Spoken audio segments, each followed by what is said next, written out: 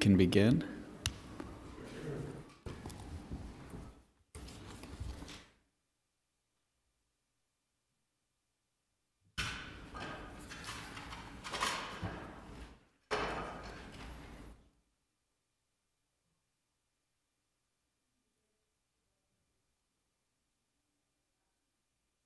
And we are good to go? Great. Thank you so much. Good afternoon, everyone, and welcome to today's hearing of the Committee on Cultural Affairs, Libraries, and International Intergroup Relations. I am the chair of the committee, and we are now formally in session. And I want to welcome Council Member Margaret Chin, co-chair of the Women's Caucus, who's here with us today, and we welcome other members who will be coming shortly. This afternoon, we're discussing a very important and overdue topic, Me Too and culture and the arts. Now, obviously, just about everyone is familiar with the Me Too movement and how it came about shortly after numerous accusations of sexual misconduct against Hollywood producer Harvey Weinstein by many actresses, actors, and others, some high profile, some not. Now, the term was first coined by activist Tarana Burke in 2006 and has been employed to spread awareness and understanding about sexual assault, particularly in communities of color, affecting many women of color. Saying Me Too unifies those who have been victimized by sexual violence, which includes far too many people. A recent poll suggests that 81% of women and 43% of men have experienced sexual harassment or assault during their lifetimes. My guess is that that number may even be low, particularly as it relates to women. Now, actress Alyssa Milano used Me Too as a rallying cry to encourage people who have experienced sexual harassment or assault using the hashtag MeToo on social media. And following that came a deluge of many women and even some men talking about what they have experienced. Now, in just the last few months, at least 150 powerful men have since been accused of sexual misconduct, ranging from inappropriate texts to groping to rape. This includes James Toback, a Hollywood writer and director, who's been accused of sexual harassment by more than 200 women. He has denied the charges and will not be facing sex crime charges in Los Angeles. Terry Richardson, a high-end fashion photographer, who has been accused of sexual assault by multiple women, which he denies. He has since been banned from Condé Nast. Kevin Spacey, an Academy Award-winning actor, who's been accused of sexual assault by several men who were much younger than him at the time. Obviously, he has been denied his role in House of Cards, among other things. There have been others. Adam Vennet, a powerful Hollywood agent who former NFL player and current actor Terry Crews accused of groping him in front of others at a party. Vennet was suspended for 1 month before returning to work and will not be facing criminal charges after prosecutors decided not to move forward with this case. And there are many other cases. So from the allegations against Harvey Weinstein in particular, we recognize that there are certain power structures and vulnerabilities that artists and cultural workers are subjected to. The ingrained casting couch culture in Hollywood has allowed countless powerful figures to intimidate, coerce, and rape actors and employees. Then this past weekend, high-end fashion designer Karl Lagerfeld revealed his own dated attitude towards sexual harassment in an interview where he said that he was fed up with the Me Too movement and questioned starlets who have taken 20 years to remember what happened. Regarding a wide range of sexual misconduct by more than 50 models, including yanking their breasts, touching their crotches, or aggressively pulling down their underwear without asking them during shoots, against Carl Templer, the creative director of Interview magazine. Lagerfeld expressed disbelief and then insisted that if you don't want your panties pulled about, don't become a model. Obviously, that is reprehensible, but there are still many who believe these things. Of course, we can't talk about this issue without talking about Donald Trump, the president, who himself has boasted about his own sexual misconduct. All of this is simply unacceptable. Sexual misconduct has no place in our society, let alone our places of work or sacred institutions of art and culture. The Me Too movement is relevant in every aspect of the cultural and arts communities, and the modern Me Too hashtag movement not only came out of the cultural and artistic communities, but it has provided a lens through which we are reconsidering and recontextualizing artwork and how to respond to behavior at a time when society determines how to grapple with the scope of this issue. As chair of this committee, I will continue to work with my colleagues in government to promote arts and culture and to support artistic endeavors that aim to engage with the issues brought up by the Me Too movement. Now, the Department of Cultural Affairs and Commissioner Finkelpearl, who is here, recently held office hours on sexual harassment and the cultural community, highlighting resources and partnerships. We look forward to learning more about those resources and partnerships and ways in which we can recognize the value and importance of art and culture in light of the Me Too movement. Today, we also want to hear more about how members of the cultural community themselves have faced issues of sexual harassment, sexual violence, and what the Me Too movement means to them. We're also interested in how art and culture have been employed in this era of political uncertainty, and to explore new ways to hear concerns and suggestions to address those issues that may be unique to the cultural and art industries. Art has the ability to harness the power of expression and provide outlets to address Me Too, both within and beyond our communities. As such, we want to learn more about the ways in which art is integrated into transformative programming and services for victims and survivors. We also want to learn more about how the department intends to continue utilizing the arts to effectively service the community in light of the Me Too movement. So I want to thank and recognize, we've also been joined by members of the committee, Majority Leader Lori Cumbo and Councilmember Joe Borelli, in addition to the fabulous Margaret Chin, who I introduced earlier. And I want to thank the staff, including my staff, David Ginsberg, our Legislative Director, as well as our committee counsel, Brenda McKinney, to my right, and Legislative Policy Analyst Chloe Rivera, to my left, and Senior Finance Analyst Alia Ali, who is not here with us. So obviously an incredibly important time in our country and of course the world, a very important time for our committee. And again, I wanted to have this committee and I wanted to have this topic because I feel like there are so many women and even some men who in our community in particular are incredibly vulnerable and have been for a very long time. And we're just starting to see more come to light. But with that, I want to ask our counsel to administer the oath to Commissioner Finkelpearl before he begins his testimony. If you could please raise your right hand. Do you affirm to tell the truth, the whole truth, and nothing but the truth in your testimony before this committee, and to respond honestly to council members' questions? I do. Commissioner Finkelpearl. Thank you.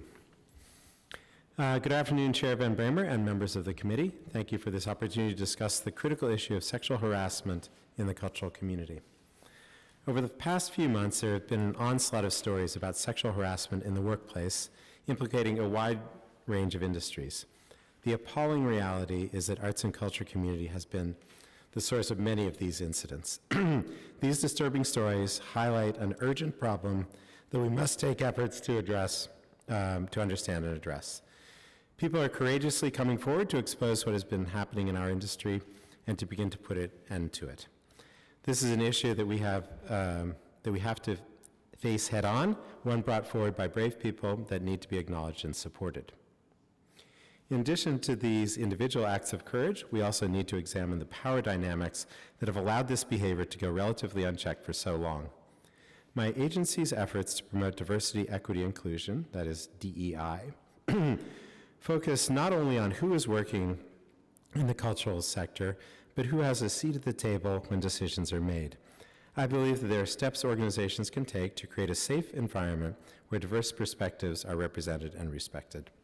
These include, but are not limited to, having women, trans, and gender nonconforming individuals, and people of color in leadership positions within organizations and on boards, and making anti-oppression and anti-harassment training more widely available to all staff.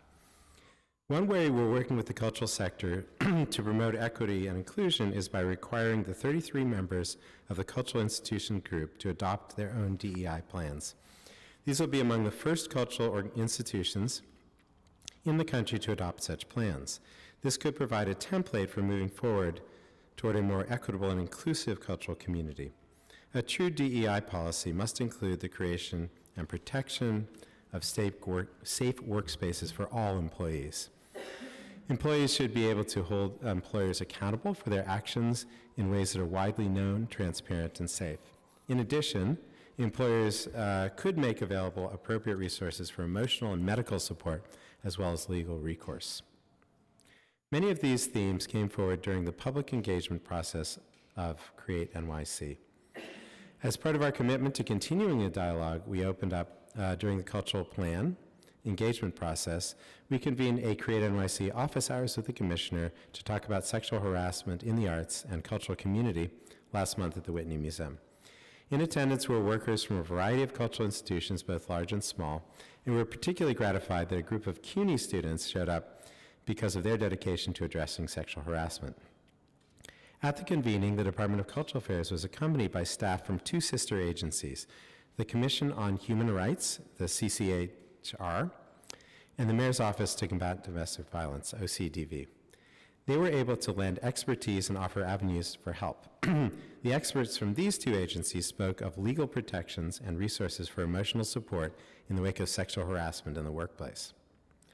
A lot of the questions at this event covered areas of workplace harassment that are currently accounted for under the law, but some questions pertain to newer modes of harassment that take place online.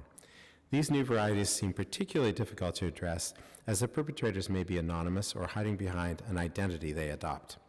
They also seem particularly difficult to stop, and the volume of frequency of attacks can be unbearable. Regardless, there are steps that any responsible employer can take to ensure that they are responding to harassment claims to the best of their ability and creating a safe work environment for their employees. I'm grateful for the expertise of CCHR and OCDV at this event, because they were able to lead a discussion on how to engage the organization's human resources department. However, as one participant pointed out, many cultural organizations across the city are too small to have an HR director, let alone an HR department. Of the approximately 950 organizations we fund, around half have budgets of $250,000 or less. These are organizations that sometimes have 2, 1, or even no full-time employees. At the convening, we committed to coordinating HR training offered by CCHR for these smaller groups. In addition, these groups will be able to talk about their institutional structures, how harassment may happen, and offer ideas to seek advice on prevention. We're also exploring new ways to use creative practices to support people who are vulnerable to harassment. One of the 4 new public artists in residence, or pairs, my agency announced in January, is with the artist Tatiana Fazlalizadeh, who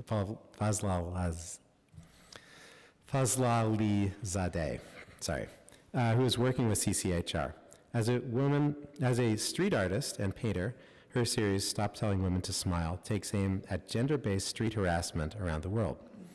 She will work with CCHR to continue to support people facing discrimination, particularly women and girls, and to educate the public on discriminatory behavior. Through the Mayor's Grant for Cultural Impact, which funds partnership between city agencies and cultural nonprofits, we're all supporting Hands Are for Holding.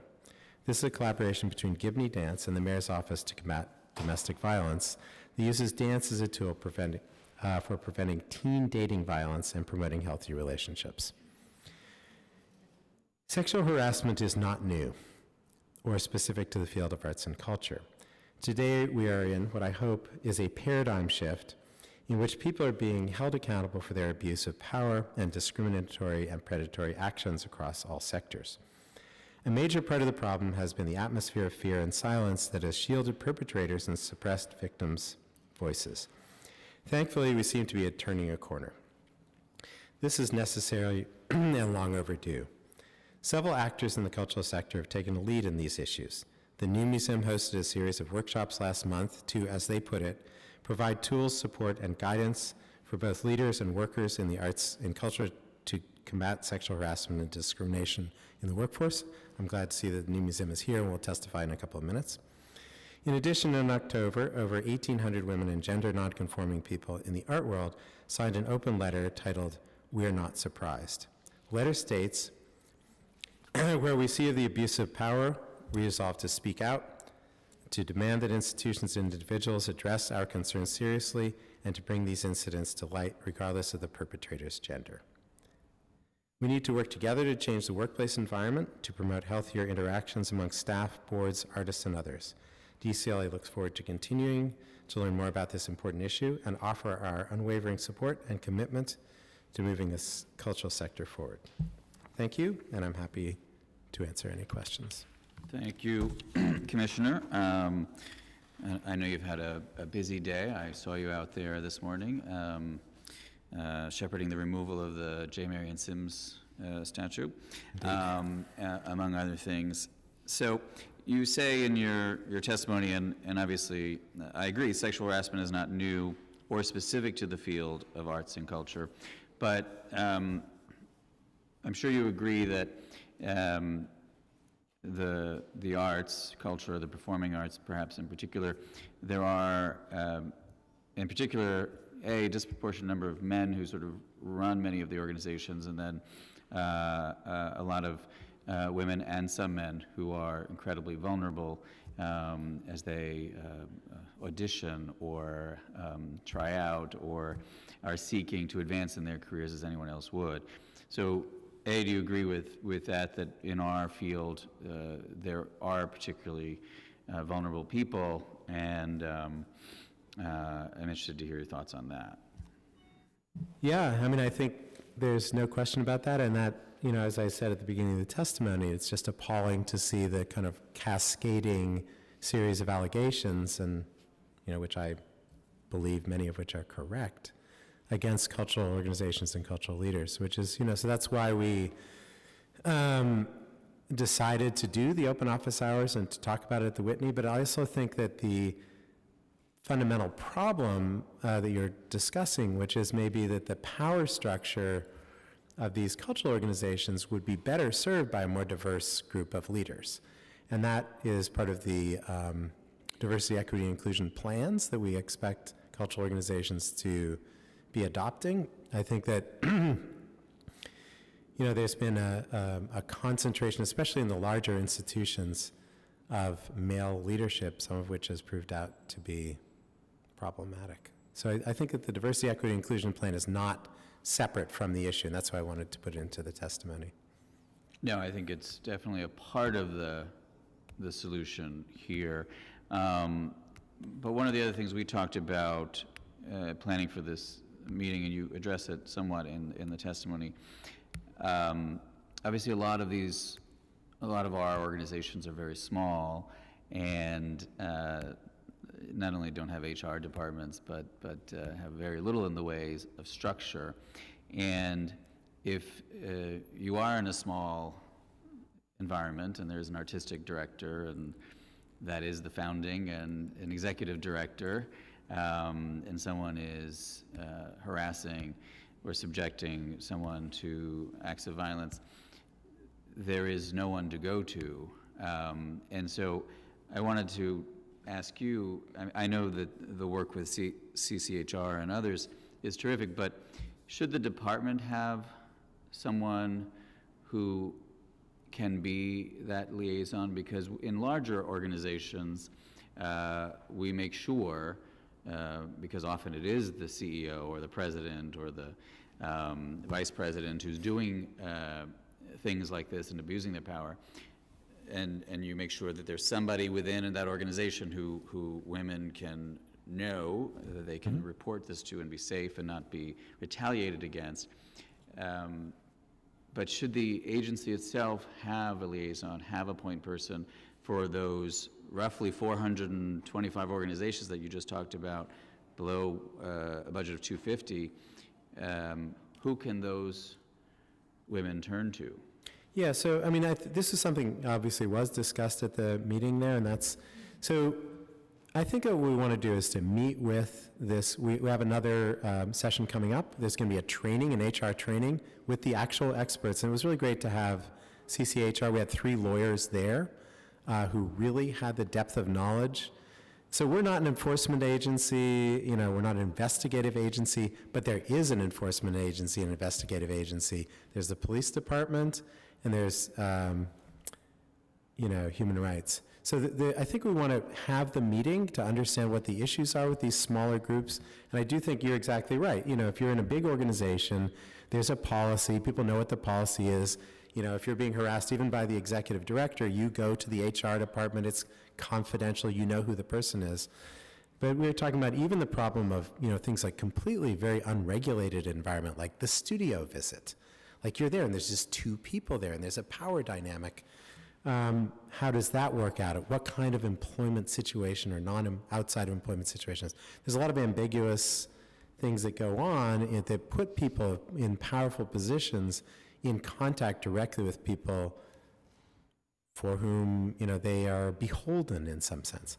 So anyway, so that's our next step. This is something we open up a dialogue. We realize that this is an important issue. And the next step is to meet with the groups and find out what the appropriate thing is.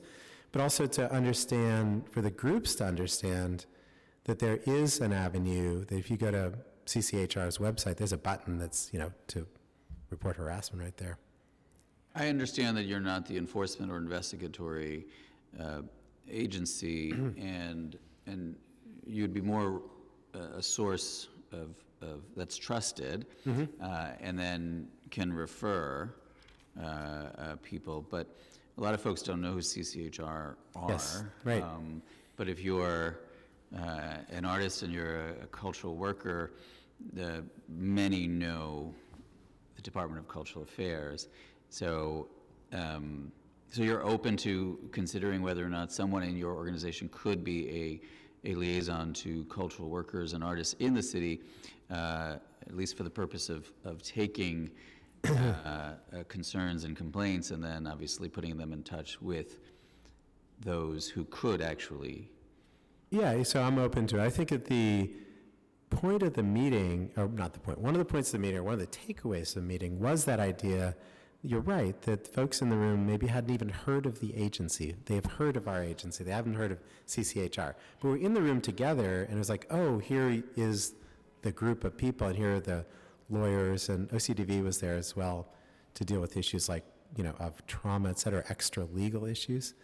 So it seemed like the introduction was an extremely important thing to have done, to open the doors. Talk to me a little bit about reporting. We just passed a very important package of bills here in the City Council, and one of the things that's really important to me is that organizations that receive funding from the city should be transparent about the reports of sexual harassment within their organization, and should actually also report what is done about those complaints, what's substantiated, what's not, what actions were taken against, for example, an executive director or artistic director, if the complaint is substantiated. Is there any such mechanism currently for the Department of Cultural Affairs? And I'm not just talking about your agency, but I'm talking about all those organizations that you fund.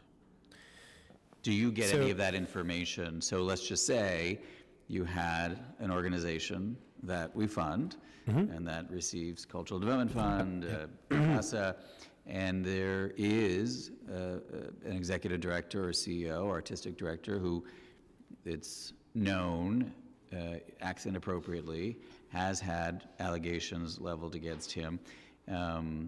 What do we do in those cases? So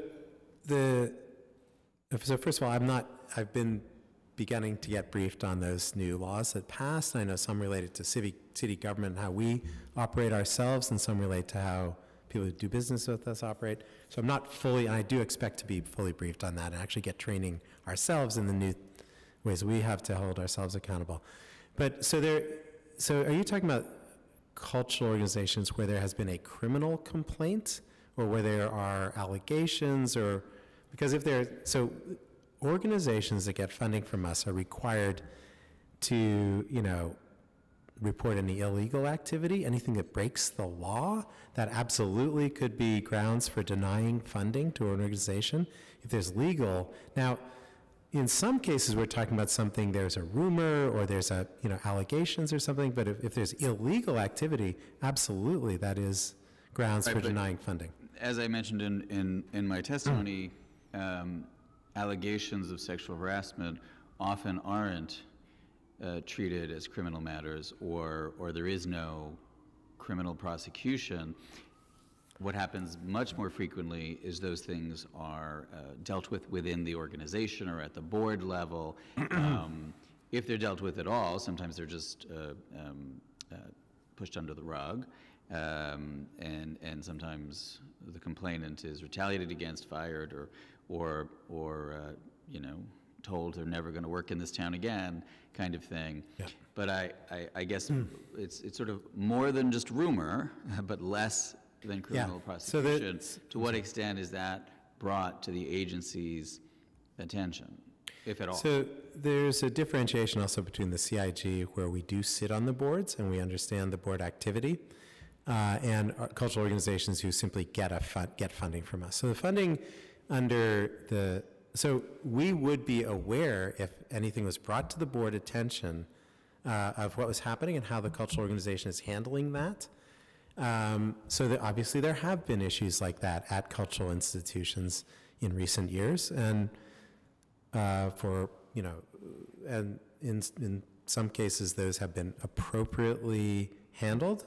I'm not necessarily going to go into details on that, but for example, what happened at Lincoln Center, a director was dismissed because he had broken certain policies. It wasn't sexual harassment exactly, it was a consensual relationship. But that was reported to us, and we understood and we felt that that was appropriately handled by the cultural institution. In the case of the CDF applicants, for example, those are organizations where, as you know, we're funding particular activities. We don't sit on the boards.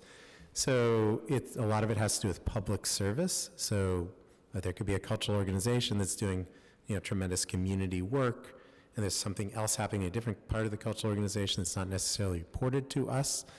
We don't have a mechanism to collect on 950 organizations all of the information about everything that's happening in the organization.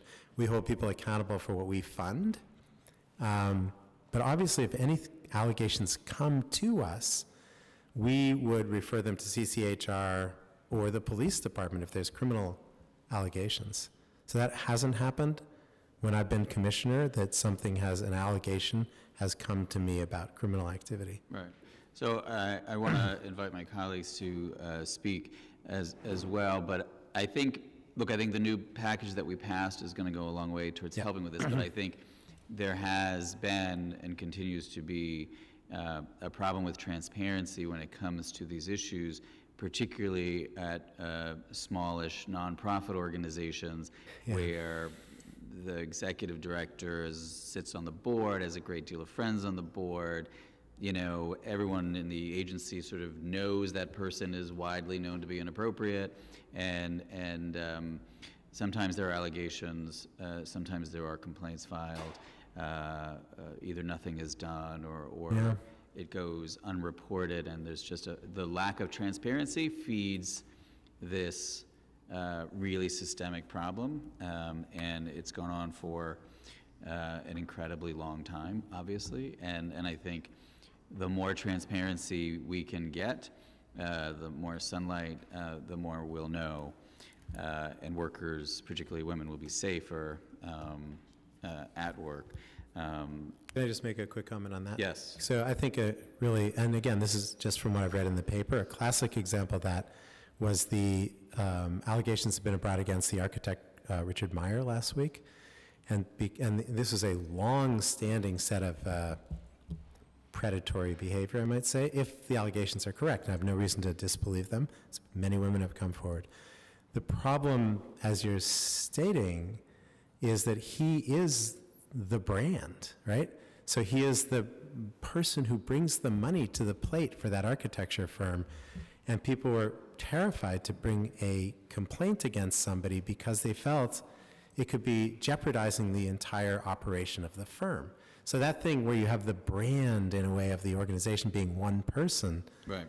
is endemic to these smaller organizations. Yeah. I think it's I want to also recognize we've been joined by the amazing and fierce Councilmember Helen Rosenthal, who referenced the package of 11 pieces of legislation that we passed last week that's been so incredibly instrumental in passing that through.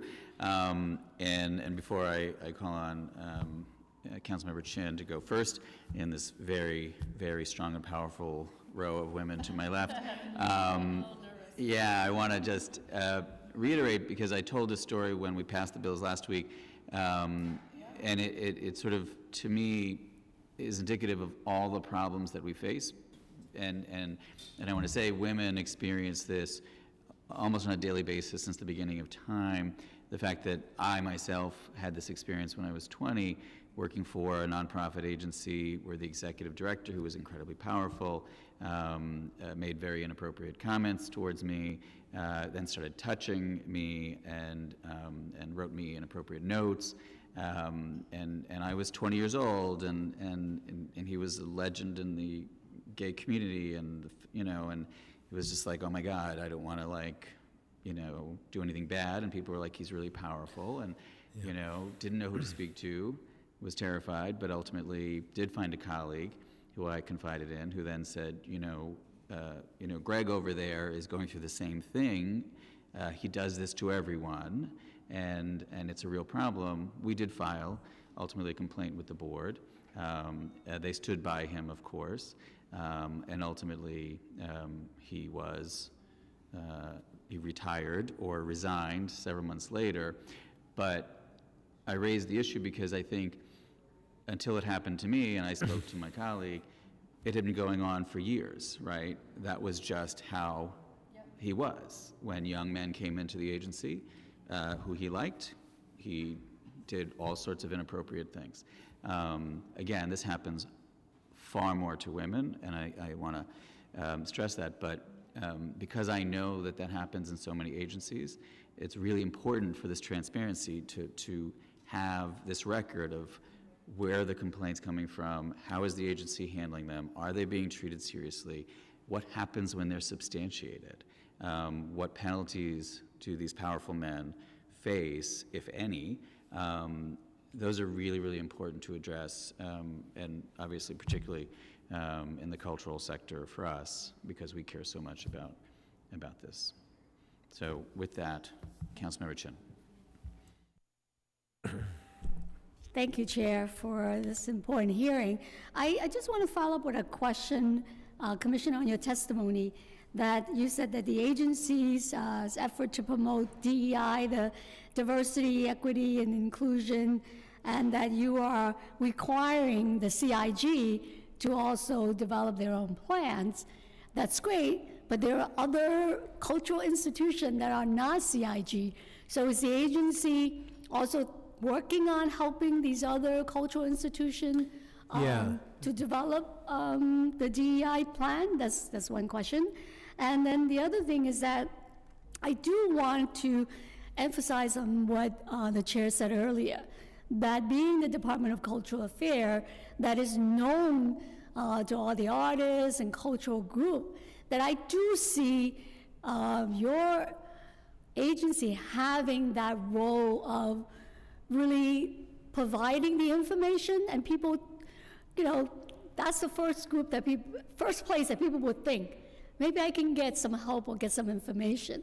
So I think it would be great if your agency do provide that expertise, that resource, and to be able to collect information about what's going on in these cultural institutions, that you can be the point even to help provide training to the cultural organization and to their staff, to their artists, in terms of how to fight against, harassment, sexual harassment. So I think that's an important role that I really urge you to, and we can help you do that, right? So but I think you have an important role in that. Let me answer the second question first, and then the first. So again, we're not the experts because we don't have the lawyer. We have lawyers on our staff, some of which are here, and they're experts in art law, in contracts, sometimes with real estate. We do have lawyers and experts in city government who are experts, and those are the lawyers we brought with us to the Whitney, and we're going to bring forth. So CCHR does trainings, so we're going to organize a set of trainings for the smaller groups, but it's not us doing it. You see what I'm saying? So it's a conduit to information. Rather than us providing the services, we're saying there's a group of people, of smart people with all the experience necessary within city government, and we're going to be the liaison to make sure that you know who you should be going to, and it is CCHR and their lawyers, rather than our lawyers who are dealing with intellectual property questions and contracts, I et cetera. agree with that. Yeah. But my point is really your agency, as the agency that someone, if they have an issue, they have a question that they can call, so that you do have someone, you still have your staff to be able to point the person to the right direction, or to be able to sort of encourage them to come in, and then you can do the referral. Because oftentimes people don't know who to call. Mm-hmm. And if you're the institution that they get funding from, or they have worked with you, it's really as important as you as the intermediary to really work, kind of get them the resources they need. And I think that's what Yeah, and so the idea of being the intermediary and understanding, for us to understand better exactly, and by the way, it's been really helpful to have the artists in residence at these other agencies, because we're talking to other agencies in a much more complicated daily basis. And so we got people at other agencies that we can call, like CCHR, we didn't have a lot of contact with, but then having these bridges to other agencies has been quite good. So the idea that we can, be the referral point, or to say, here's where you can get the help you need, is quite different than saying, we can provide that service for you. That's what I'm saying. So then the other question that you had related to diversity, equity, inclusion plans. So we have now also, in the other funding, part of the agency, as you know, the CDF, there are now questions that relate to diversity, equity, and inclusion. 2 new questions on the application that happened this year related to staff and board on the one hand, and audience on the other hand, related to diversity. But so as we understand it, we don't think that there are any, we have yet to see diversity, equity, inclusion plans adopted by boards from cultural institutions in New York City. We've been asking this question publicly. Almost nobody has it. So we're kind of inventing the wheel, not reinventing the wheel. Colleges and universities have these, businesses have these, private businesses, for-profits. Cultural institutions don't tend to have these plans at all. We're looking all over the country for these plans. So I think that having 33 institutions by this time next year who have a board-adopted diversity, equity, and inclusion plans is going to lead the way to show what a plan looks like for other cultural institutions. So I think that's going to be quite helpful for the CDF groups, the other 900 groups, to have those plans that they can look at and understand what the constituent elements of a good diversity, equity, inclusion plan will be. Thank you. Majority Leader Cumbo. Thank you, Chair Van Bramer, and I want to thank you for hosting this very important hearing at this time. And I really want to thank you for your voice and your passion on the removal of the Dr. James Marion Sims sculpture. I want to thank Councilmember Helen Rosenthal for the incredible work that she did on this very monumental, extraordinary package of leadership surrounding sexual harassment. And I believe that the work that you are doing and that all of us collectively as a Women's Caucus in this body have led ultimately to this victory for the nation.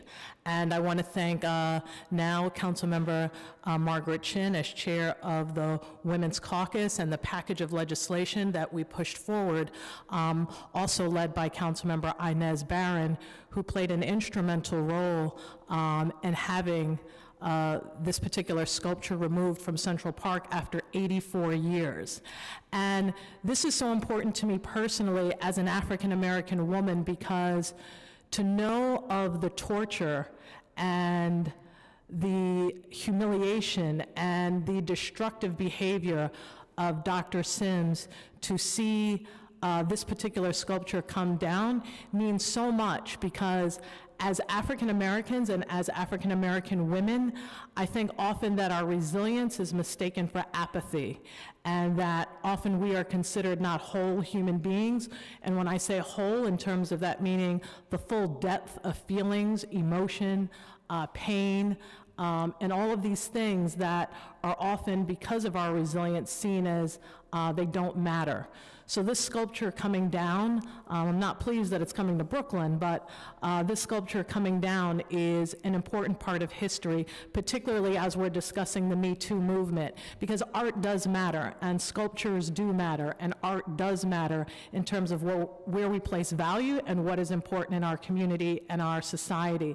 And so today, this is one step on a journey of 1 million to right wrongs and to show that all human beings have value and that there's no one individual above an individual, and that we can no longer continue to celebrate gains in our country and in our world at the expense of others or at the oppression of others.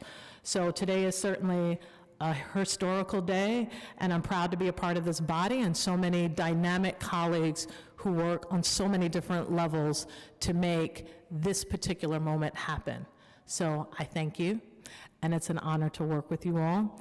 And I wanted to jump right in. As far as the discussion on the diversity, equity, and inclusion, and we've had this discussion many times, and this is, of course, as we're discussing the Me Too movement, but it's also in terms of diversity.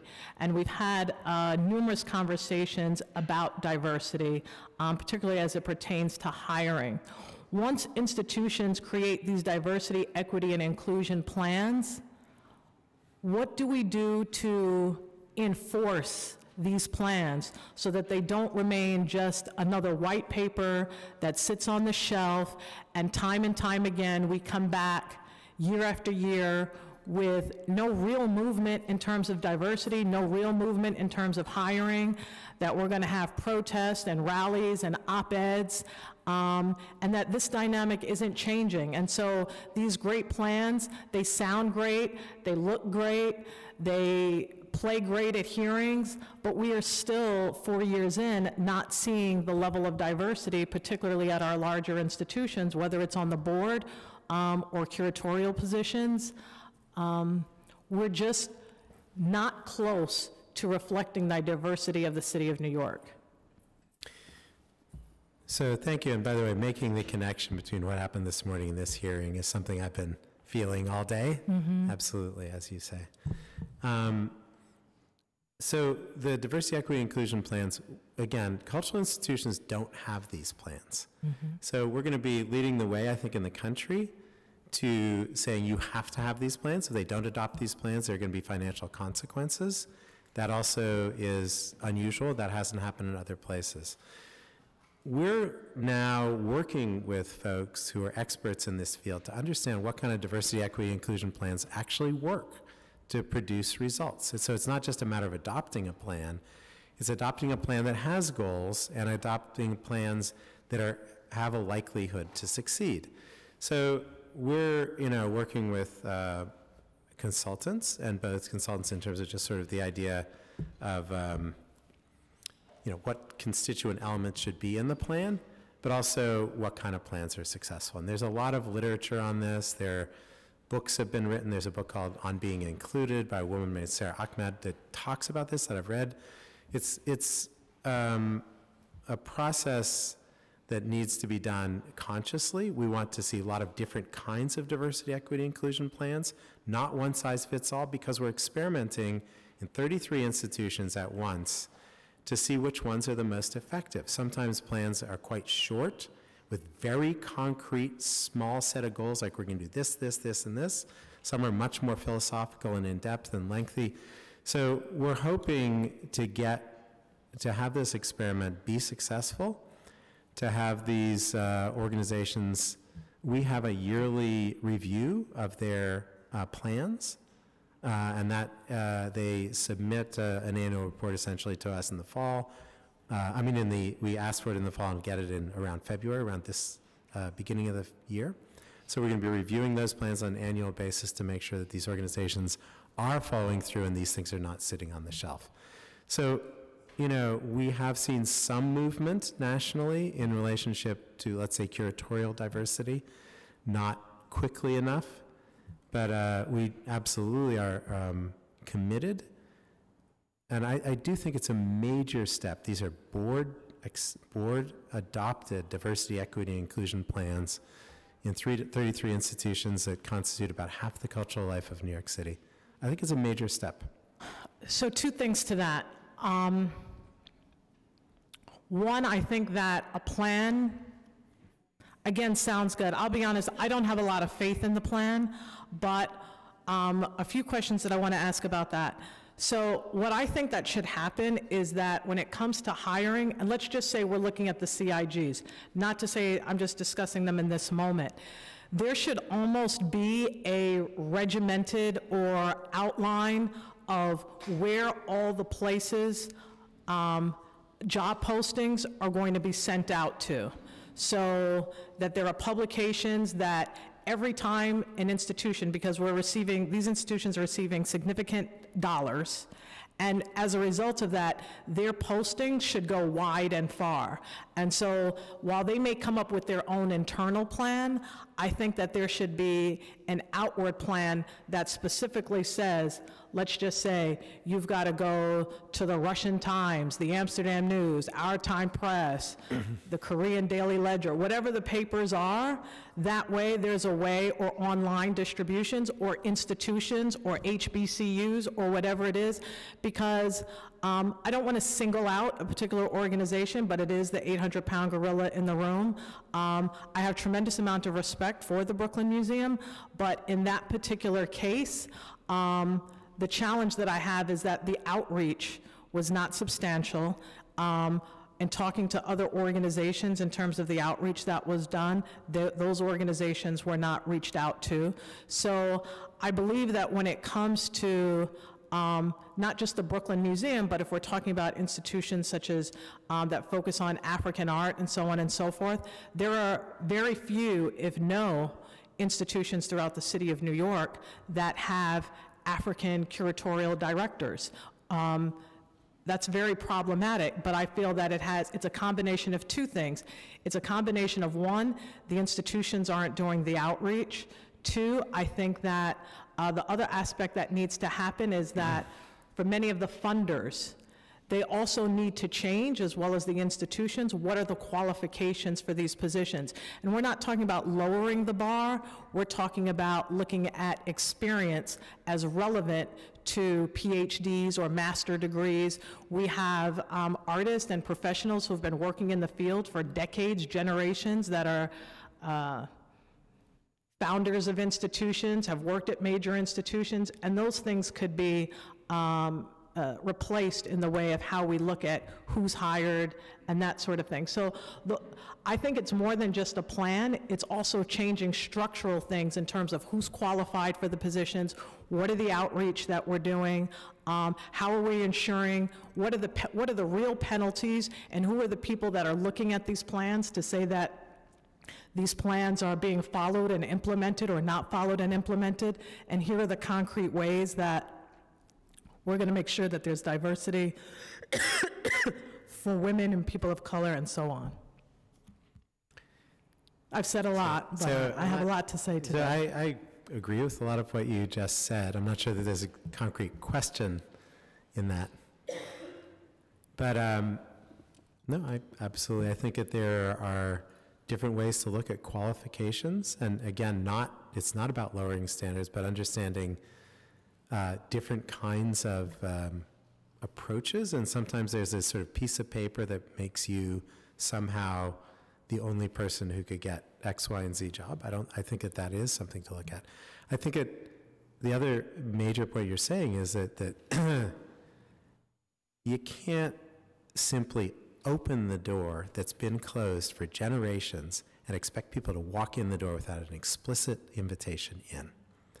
That you have to say it, so that's affirmative action versus sort of like equality versus equity. That to say this job really is available to you, you can't just, again, if somebody has been denied access to a door, you can't just like unlock it and think they're going to walk in the door. So absolutely recruiting, being proactive, finding qualified people who have understanding of subject areas.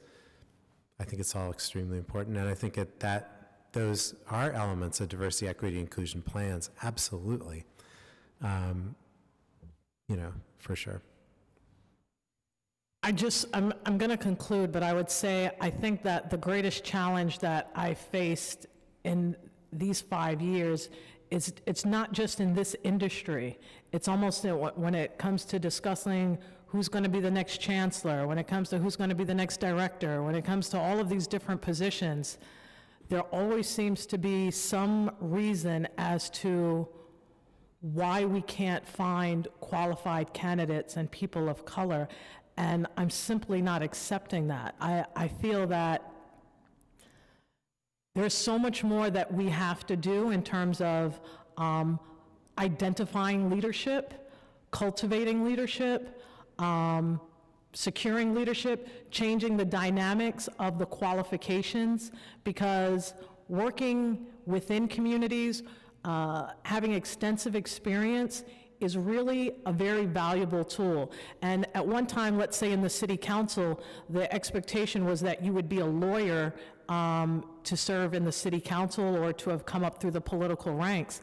I really thank God that that is not the only way that you can become an elected official now, is because you have a legal background, that there are people that have college degrees, there are individuals that don't. There are some that have doctorates, others that don't. There are people that come from the union world, the art world, small business world, the educational field, and many others. And those different experiences are really what makes this body as significant as it is, with all different types of legislation. And I feel that the city of New York really loses out because we only value one type of experience, and that's often academic experience.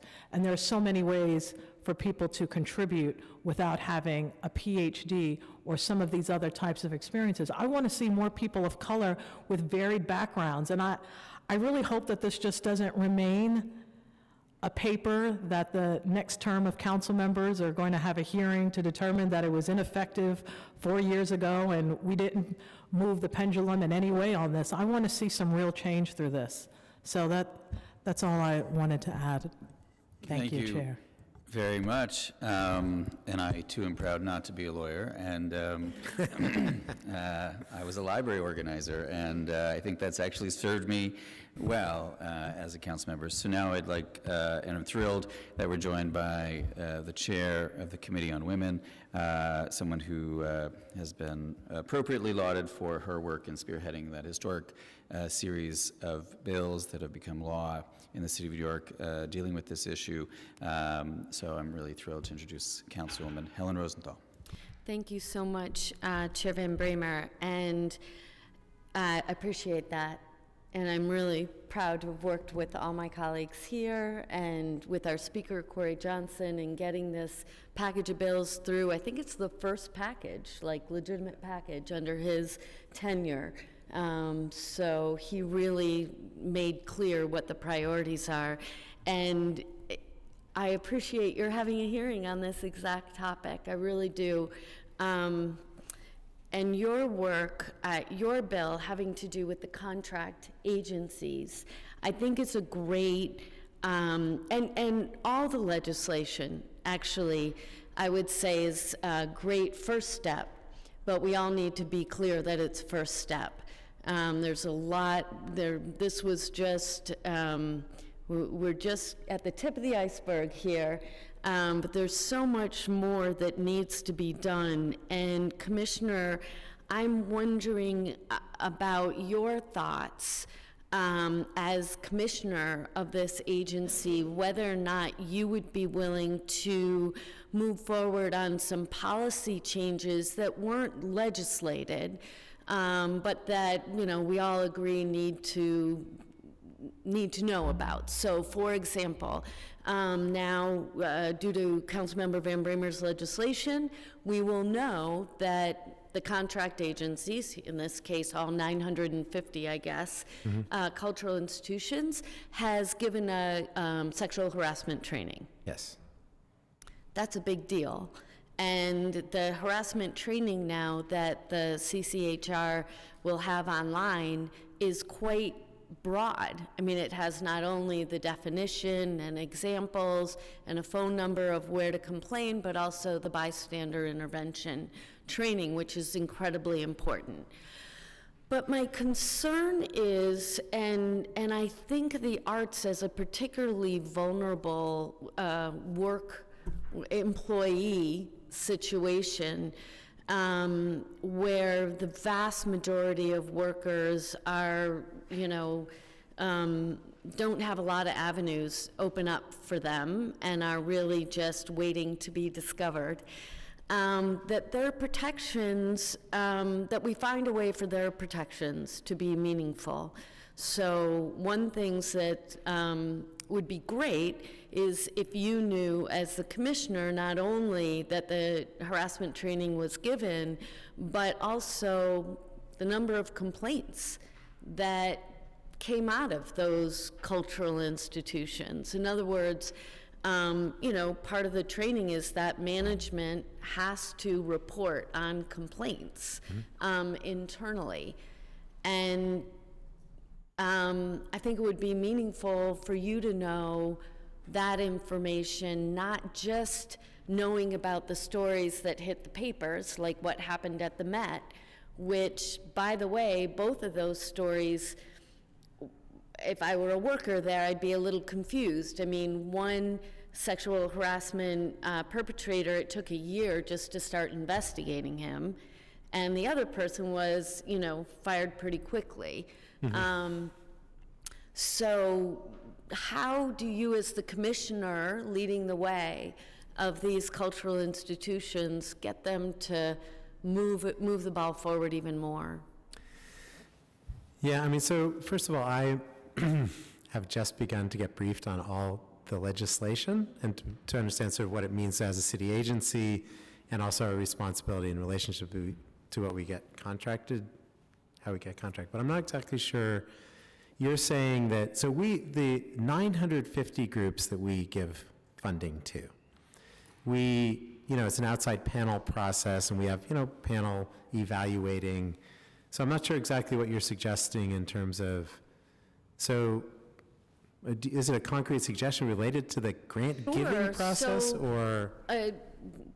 With the new legislation, they are now required to report on whether or not they've given a sexual harassment training. I understand that. So that's great. Yes.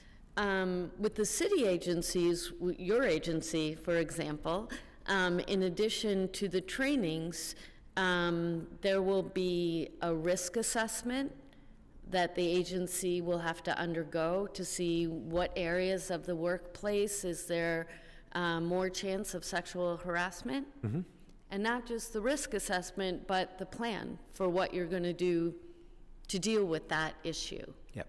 Right? So that's a next step. A next step is that the agency will be required to do is report to DCAS on the number of sexual harassment complaints that are made in your agency, and of those, how many were substantiated or withdrawn. That's a next step. Okay. A next step after that is, so what happened with those complaints, with the ones that stuck? What was meted out in terms of next steps to the perpetrator? You know, was it pay docked? Was it lost days? Was it a training? Was it suspension? You know, the EEO lays out a number of Yes. next steps. What were they? And I could imagine in your thinking about it with your different institutions that there are some that are ginormous. I'm very familiar with, you know, American Museum of Natural History or the Metropolitan Museum. Right. Wouldn't it be interesting for you to know that there are more sexual harassment complaints levied at the American Museum, at one institution versus another? That's a place to go. Yeah. One of the hardest places to go is with the smaller cultural institutions where someone would fear retribution, Yes. right? And you have to sort of start thinking creatively about that. The reason I bring it here is A, because my colleague very wisely had a hearing about this, but because those employees are so vulnerable. Because, and I'm thinking of musicians you know, who are entrepreneurs themselves, you know, maybe work for themselves or, you know, trying to get gigs. What more could we be doing? I mean, look, this is long overdue, and I admit, but I think that we're sort of at the beginning of this process in terms of that discussion. That to actually, I think, you know, I was there at the Whitney for that whole discussion. I plan to be at this next, and the next workshop is specifically for the smaller cultural institutions. And I think you're absolutely right that there's a unique vulnerability, but I think it's also important, A, to sort of educate people in terms of what your rights are and what your recourses are. So to just get people that basic information, but also listen to them and find out what's going to be most helpful to those employees, you know, to bring forward the kind of stories like what are the real problems in those very tiny cultural organizations, which aren't, you know, often are individuals. There's the founding director syndrome, all these, you know, issues. I have no idea also, and I don't know how you would verify this statistically, whether there is more or less sexual harassment going on in the smaller places than the bigger places, right? The bigger places have their own power structures that are hard to address.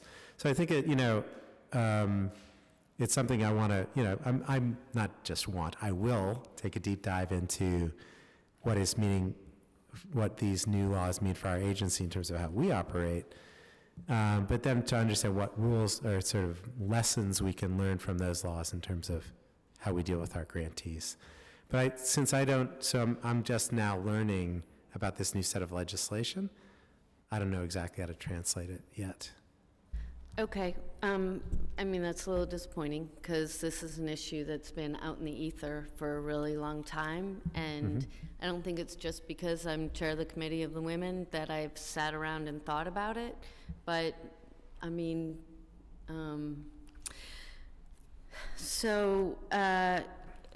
let me just, and happily, your lawyer is my lawyer, so if I just want to make this right, get this right. So one requirement now is that there be a poster that CCHR is going to come up with that is in plain language, that, you know, gives examples and says what people's rights are. Does it also have the phone number on there? The hotline? We hope so. I'm sure the commissioner will do that because that would make sense. It hasn't been designed yet, right? So it's, yeah. Right. I know. So one thing that would be very helpful as you consider what you're doing is the requirement is the poster go up someplace visible. Yep. So one thing that would be great is as you, in any interaction that you have with these 950 grantee contracts or grantee partners, that one question be, where are you posting your signs? That's an example of helping to make sure that the word gets out. Yeah, absolutely. And then, I mean, the thing also, when you think of like small non-cultural organizations, I mean, I'm thinking of places I've worked, and I know exactly where that should go. The place where people congregate, the place where people have lunch, all that kind of stuff. There are many cultural organizations that actually don't have a place, right? So it's just run out of somebody's apartment.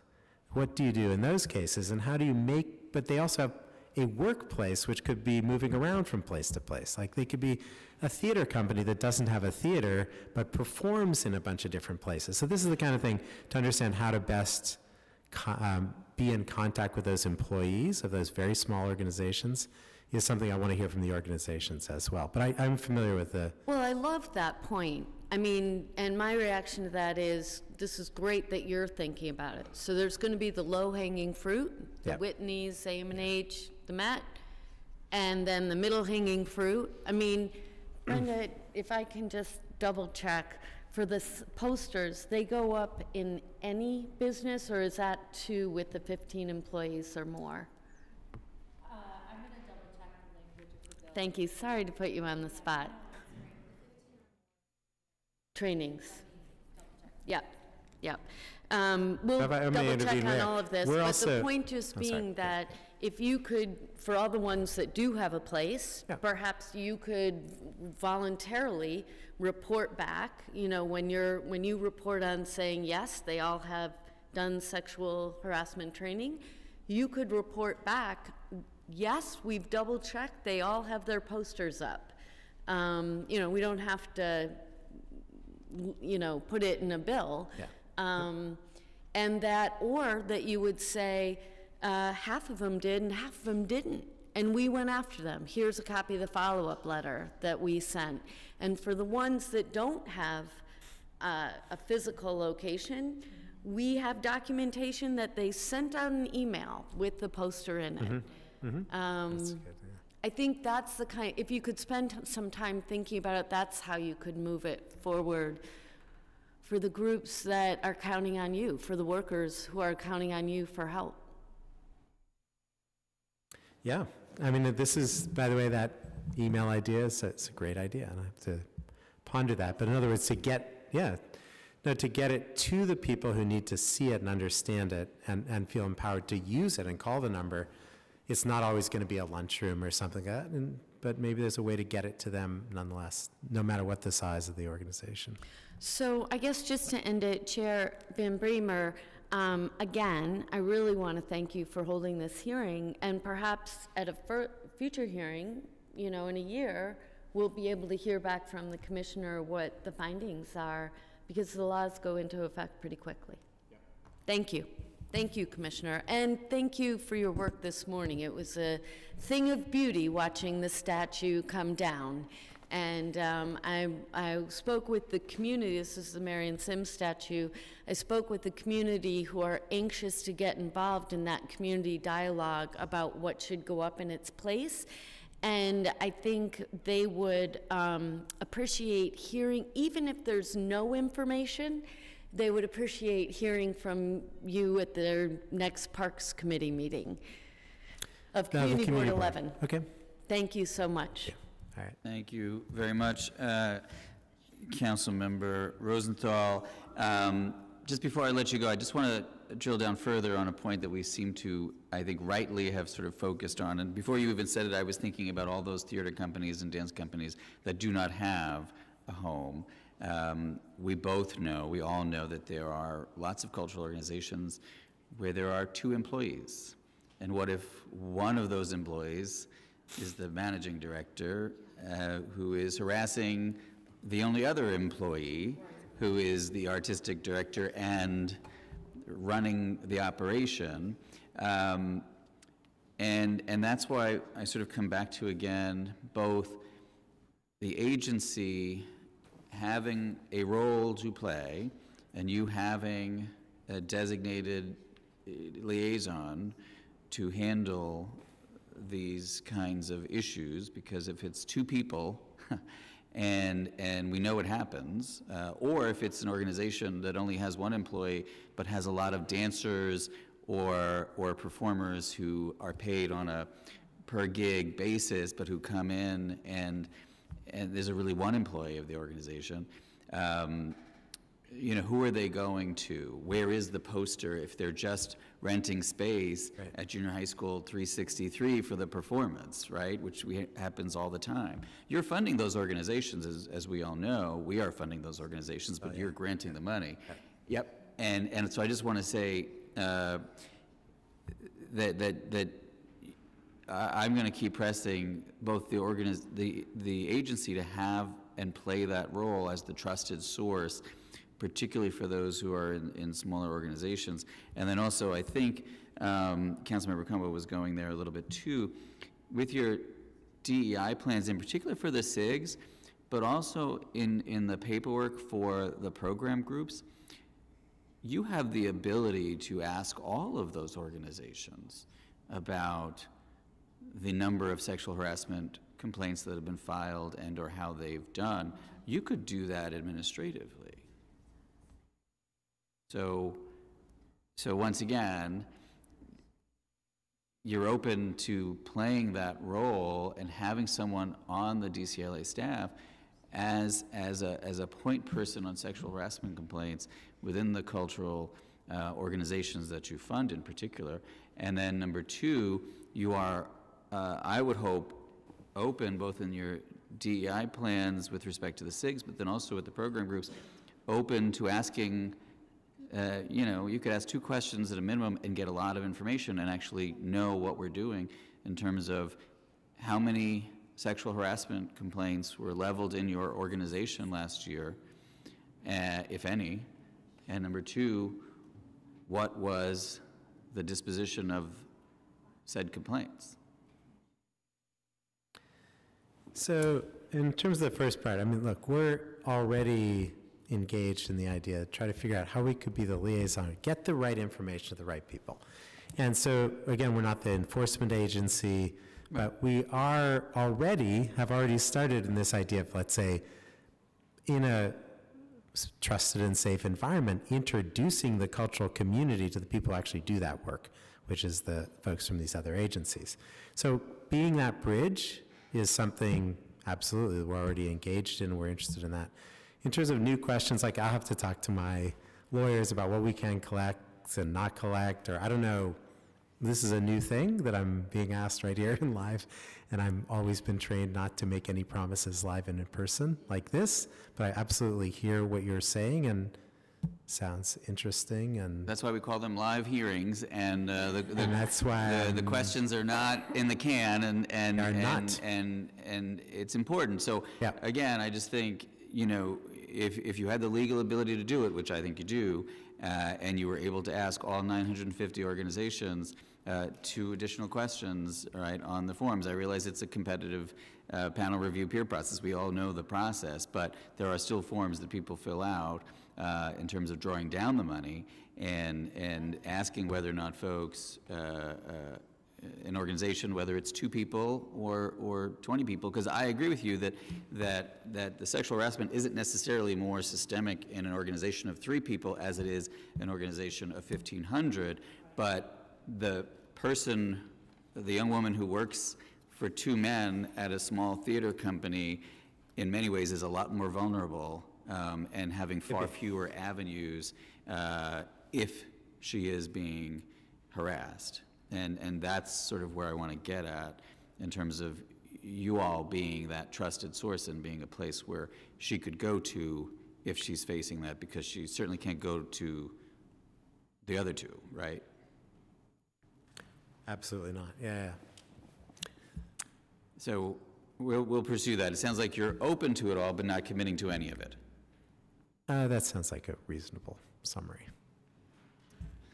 I just want to associate myself with the comments and the recommendations of Councilmember Jimmy Van Bramer. I think he's really on to a very important element to what this hearing is actually all about, and that really is bringing home particularly for women, but for all people, the dynamics that sexual assault is a really big deal, sexual harassment is a really big deal, and anywhere and everywhere that it takes place, it's a huge deal.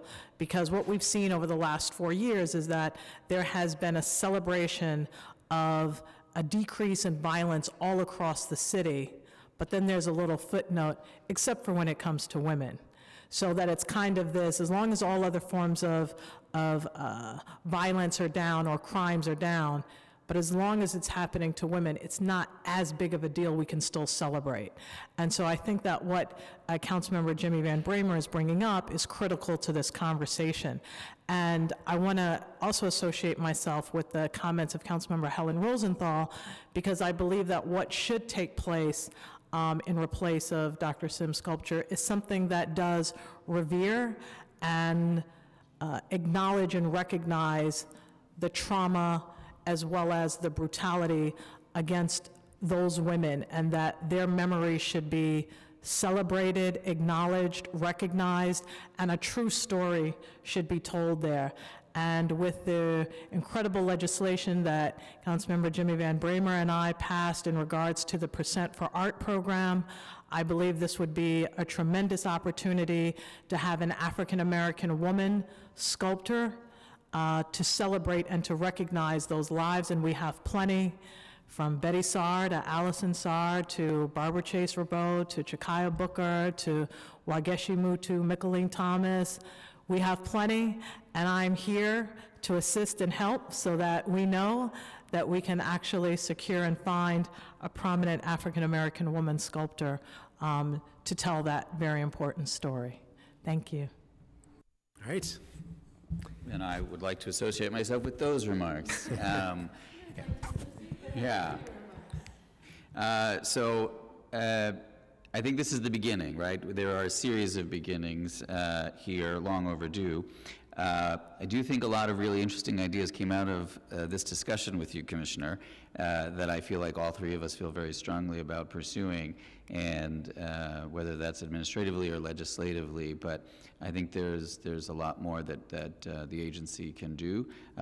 You're doing a lot of work. I know how much you care about these issues, and I know how much you care about all of the artists and cultural workers that you fund and support, but there's always more that we can be doing, and I think together we'll make sure that it gets done.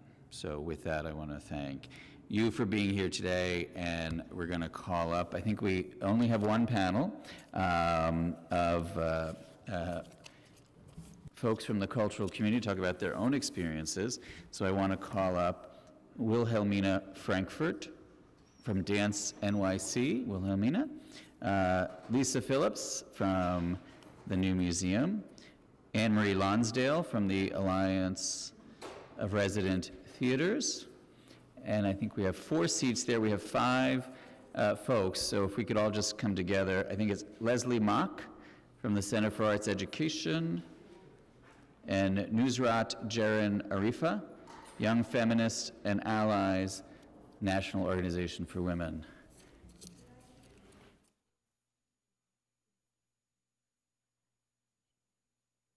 Okay. Great. So if we can, all 5 are together, and we'll go from left to right, if that's all right with everyone. I love this committee. Yes. Why don't we start on my left, and then we'll go right down. And we're going to go to, just for time purposes, we'll have about 3 minutes each, right? I'm not going to cut anyone off, but if you can, be sensitive to the timer. Thank you. Just identify yourself before you deliver your testimony, and feel free to begin.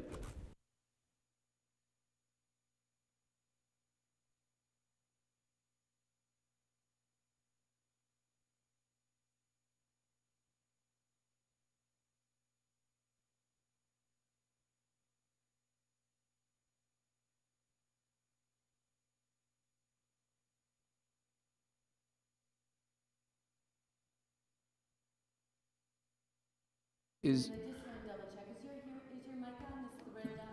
No, it was not. My name is Jaren Arifa. I'm the founder and president of the Young Feminists and Allies chapter of the National Organization for Women. We have quite a few members in New York, but across the country also. I was also one of 2 students who spearheaded the sexual harassment policy for all of CUNY. And I did that while I was undocumented. So I have a firsthand understanding of how race, class, different things intersect, and how we can create systematic change despite obstacles. So I want to thank the council for having this hearing and for giving me the opportunity to testify. As the cultural community moves forward with the recently passed sexual harassment legislation, I wanted to share some of the lessons from our work at CUNY. We intentionally engaged in a 2-year process because we wanted feedback from the various stakeholders. We wanted the policy to represent the voices of 500,000 students and staff at 24 institutions. I think in that way it's similar to City Council. Our experience shows what you know already. Art has the power to change culture. And to end sexual harassment, we need a cultural reboot. We need to change the culture that allows the entire spectrum of gender-based discrimination, everything from sexist jokes to sexual violence, because experts consider sexual harassment and sexual violence the most extreme form of gender-based discrimination. These extreme forms of discrimination persist only because we allow the less extreme forms to take place, like the sexist jokes. Since graduation, I've continued my anti-violence work as a proud American citizen. I've designed, led, and evaluated trainings for hundreds on ending sexual harassment. In my work at both corporate and nonprofit sectors, I've seen firsthand how art can change culture. I hope you'll consider using similar tools on using art and theater to change the culture that allows sexual violence. And I hope that you'll bring the communities of artists together with women's rights advocates, because artists understand their craft, but may not understand the nuanced dynamics of sexual harassment. By bringing them together, we can create powerful change. I love New York City. I love this initiative, and thank you so much for giving me the time. thank you, and congratulations on so many levels. Tucked within that testimony is a really, really incredible personal story as well. So I just want to say thank you. I didn't want to interrupt you to congratulate you, but I'm sure Councilwoman Rosenthal and I agree. That was pretty amazing stuff, so thank you. Who's next? Good afternoon, Chairman Van Bramer and Councilmember Rosenthal. My name is Anne-Marie Lonsdale. I'm the Deputy Director of the Alliance of Resident Theaters of New York, and I'm joined today by my colleague Corrine Woods, who is our programs coordinator. We're really pleased to participate in this hearing. Over the past many months and years, this movement has empowered artists to voice an urgent need to address sexual harassment, uneven power dynamics, and other gender-based violence that exists in the theater, from the audition room to the office to the rehearsal studio. This kind of gender-based violence has led to unsafe workplaces, ongoing sexual harassment and abuse, and created a culture of silence around victims because of the fear of being labeled difficult to work with, losing work, safety in the workplace, and ultimately also retaliation.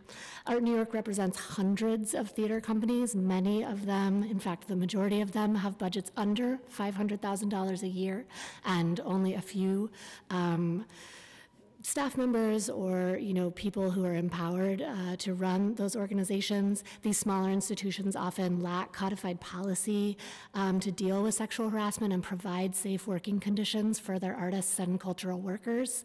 And even in larger institutions where codes may be in place, power is so often skewed towards directors or other top artistic personnel, making change difficult and creating a layer of protection around abusers that enables them, because of their perceived quality of their artistic work or their prowess as fundraisers.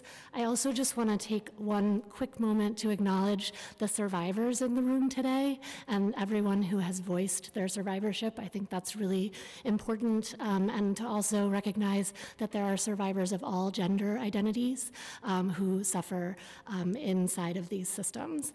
Corinne's going to talk a little bit specifically about what we're hearing about and seeing in the theater community. Apologies, I'll be quick. So I want to acknowledge that when we're talking about artists in this respect, we're not just talking about actors, but also technicians, artistic associates, designers. Power dynamics within rehearsal rooms and small theater organizations are, as mentioned, incredibly skewed towards the artistic version, often of a single person or small group of people at the top.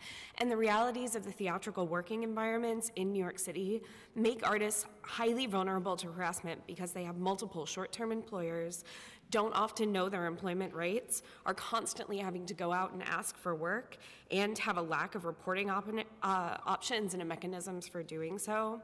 We've also decided kind of as a society that we have a balance of whether art is worth more than the humans who are creating it, and we need to look at a cultural shift that reevaluates the balance of those two pieces of the work that we're doing within the creative and theatrical field in order to make humanity a more crucial part of what we're doing.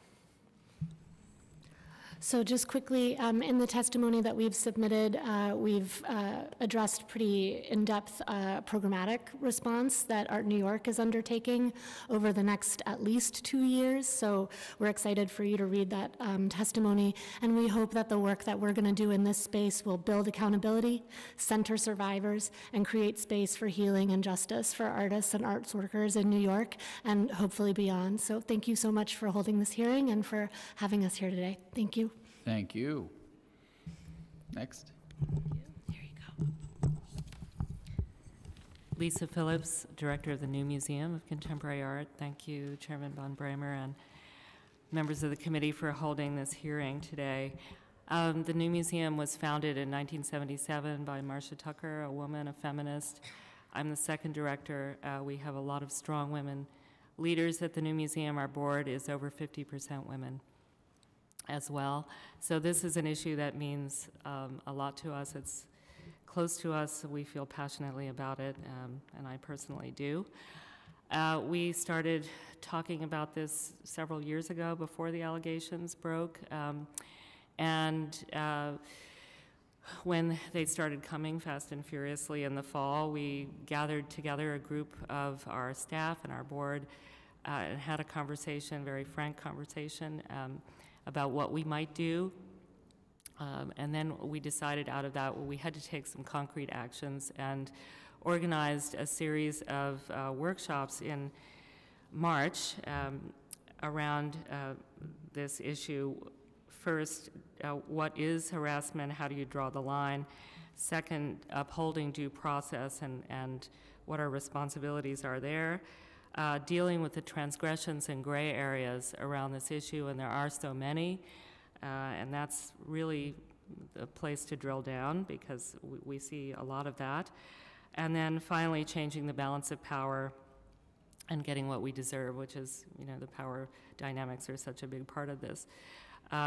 They were overwhelmingly received. We had people from both the not-for-profit and for-profit sector, people from very small organizations to the large museums, and there were many, many people from other museums that came to us. They're all looking for a place to have the conversation, to get information, to find resources, because they're really, it's lacking, as you all noted. It's not there, so it's an opportunity for us to step up. We did publish our findings on our website. We shared it with leaders in the field. What we learned, 1 in 4 women are harassed. 84% of those reporting harassment are women. Only 25% of those harassed report the incident, and 75% of those who do report say that they faced retaliation. I mean, those are well-published statistics, but it's worth repeating. And then we made a list of recommendations for both employers and for employees. One of the things I should just mention, this is on our website, I'm happy to share it with any of you that would like it, all of you. But one of the things that did come out in the course of these workshops at almost every table is that there were repeated instances of donor harassment. So that's something I just want you to think about. It's not only within staffs, but also with donors. Absolutely. My time is up. Okay. Thanks. Good afternoon, and thank you to the committee for the opportunity to speak to you today about the effects of a quality arts education on gender equality. My name is Leslie Mock. I'm a professional musician and also an intern at the Center for Arts Education.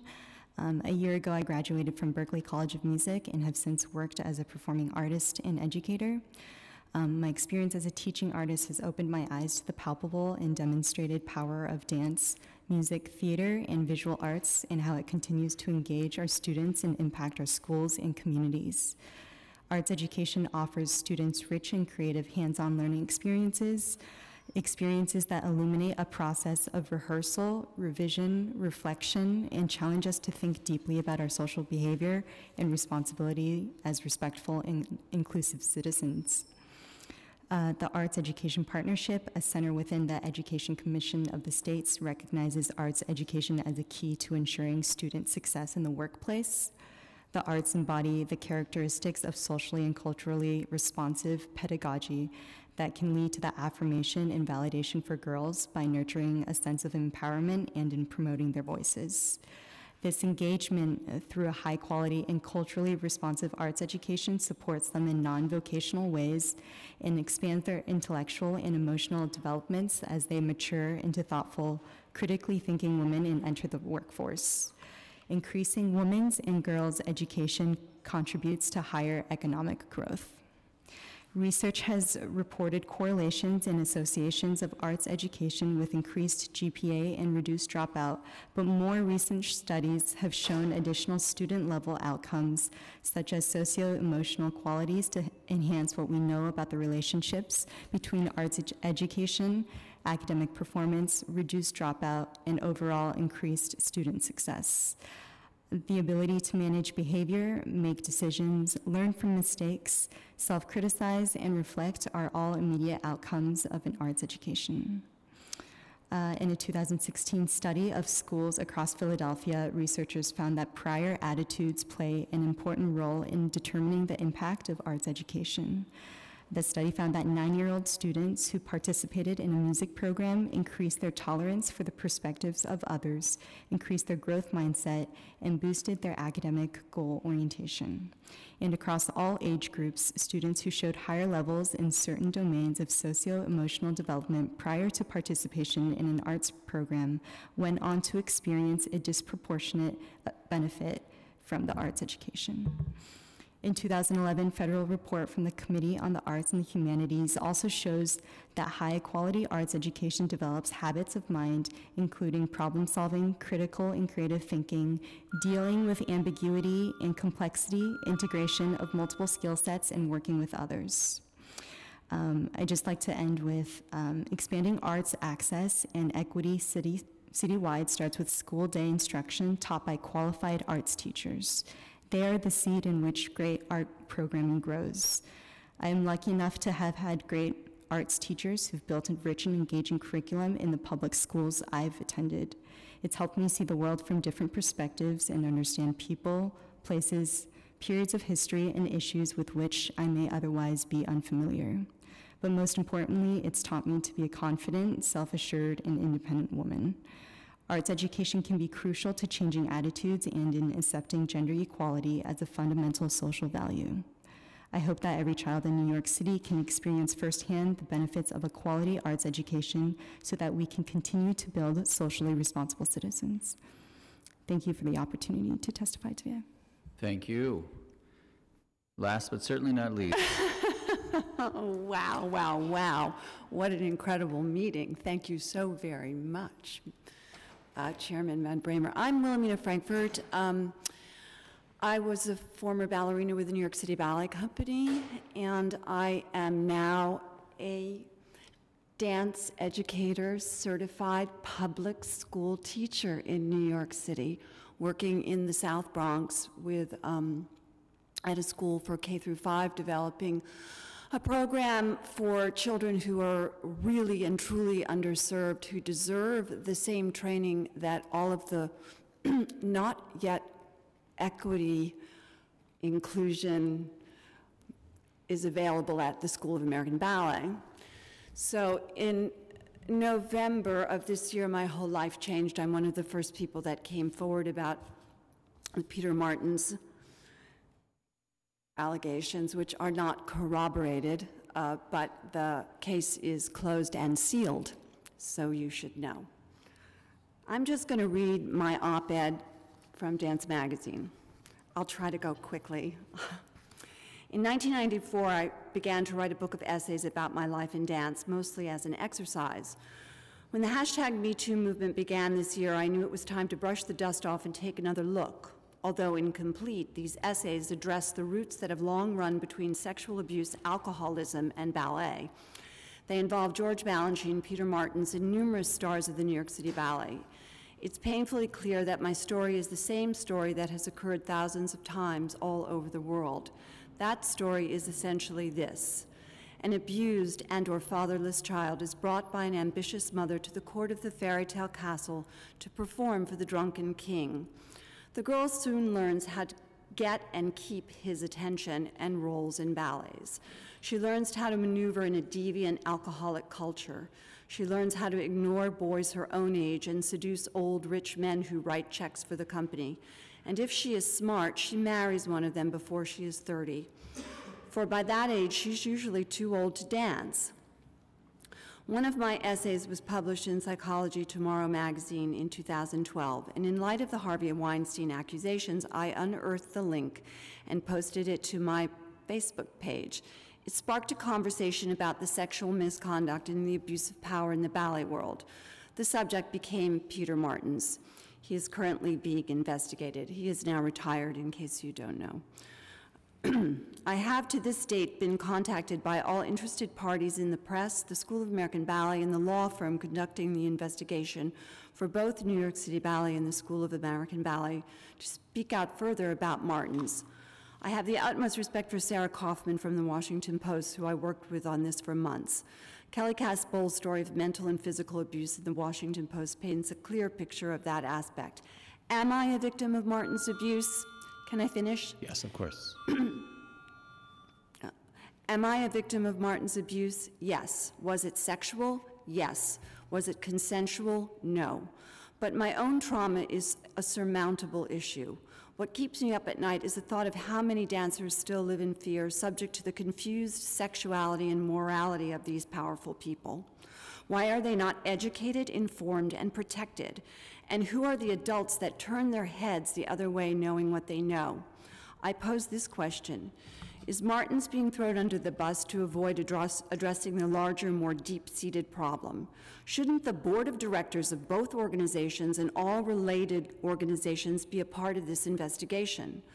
Unearthing lurid details of past abuses for public consumption is, to me, far less important than exposing 35 years of cover-ups, mismanagement, greed, and corruption, all of which created a toxic, dangerous work environment for generations of vulnerable dancers. Thank you, Dance Magazine, for the opportunity to speak in my own voice. I have a statement from Dance NYC. I am on their committee to address this issue. I'm available to help, and I just want you to know that. And we certainly did a lot of research in our meeting at Dance NYC one very, very cold night about these smaller organizations. I gave you a list of organizations that you can get in touch with. It's not published, but I could certainly give it to you. And I'm thrilled that there's some progress being made. You know, my life has, I've lost a lot of friends, I've gained a lot of friends. You know, I have stories which are too horrible to tell and you don't need to hear. But to me, in my life at this point, and I'm old, if I can do anything to help younger people not have this experience, I will do whatever I can do. Thank you for letting me speak. Thank you for everything you're doing to help other young women, and for having the courage to come forward and share. And just looking at your list of organizations, when I talked about my situation, obviously no two situations are alike, and I'm not equating anything, but when I had this experience, my experience, I went to the Anti-Violence Project because it is the Gay and Lesbian Anti-Violence Project. But I knew about that because I had volunteered for them, and they had and provided me an advocate, right? And that advocate then represented me and went to the board meetings and helped me file the formal complaints and go through the process, which was dreadful in its own way because of the fighting that took place then, as the board resisted, doing anything. So thank you. I wanted to ask the panel, because you heard obviously a lot of the discussion around both the smaller organizations that you referenced and whether or not you think the Department of Cultural Affairs, were they to have someone on staff who could be a liaison, would that be helpful? Is that a meaningful addition? It's not a solution, and there's no one thing that's going to solve this. That the deeper cultural shifts that both of you talked about ultimately are going to go a long way. But is that helpful? And then in terms of the transparency and the reporting that we're talking about, is that helpful? So I'd like to speak to the transparency. It's something that it's been a discussion in my community, that it's, to me, maybe the largest issue, because there's so much of this, I can't tell you. So, we have to be transparent in school. Other organizations have to be transparent. I think transparency is vital. And a person to go to, if you're a small organization, just a human being that you can reach out to, someone who can, that's awesome, in my opinion. I couldn't agree more, and I want to lift up two things that I think are critical. One is the relationship between money and power, and any organization, mine included, that's giving away money needs to think about the structural power that entails. And so any grant-making organization or organization, government, private foundation, or otherwise, thinking about ways to resource the field needs to be aware of their position in terms of being able to affect change. And I think that we've seen that happen in other arenas that have not been replicated around gender justice. And I'm happy to speak more specifically about that. But then, also just wanting to, sorry, I totally lost my train of thought. But yeah, wanting to kind of lift up this idea that there are mechanisms for reporting that exist that are both anonymized and not, that use technology as a platform for reporting of sexual abuse and sexual violence that could be implemented for the workplace, and that there are already a number of really powerful extra governmental solutions. HR in the Arts is one, wanting to lift up survivor Marin Ireland in her work, and other sort of programmatic responses and responses that can create space for survivors to figure out how they choose to address issues. I think that we need to think about the ways in which the justice system can re-traumatize victims, and we need to be really conscious of that in the creation of responses to this kind of violence, which exists on a spectrum, as my co-testifier so rightly mentioned. I wanted to speak specifically about having somebody at the Department of Cultural Affairs who's responsible. I think it's an amazing idea. What I would caution against is that person not report to the Department of Cultural Affairs. Because in my work with sexual assault policies for universities, their schools are required to have a Title IX coordinator, but they report to the university. So we're basically asking Title IX coordinators to blow the whistle on their employers who can then fire them. And so it creates a just impossible situation where they're not able to do their jobs. So I think this person who might be a liaison for the cultural affairs community should actually report to city council and not be scared that, you know, I mean, how many of us would feel comfortable telling our bosses that they're screwing up? So I think having that independence would be really helpful. Anyone else on the panel want to address those two questions? I think having more resources available to people is important. As we've seen, there's a big need for that. So, you know, how that's provided, I'm not sure. But I also think sending a strong signal to the leaders of cultural organizations and to their boards is really key, because the whole culture has to shift.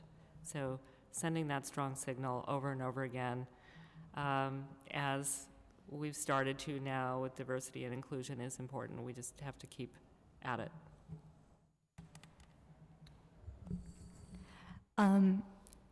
Graduating from music school and also having most of my friends and peers also going the same path, I would say there's just a lot of oversight in elite music schools, music institutions.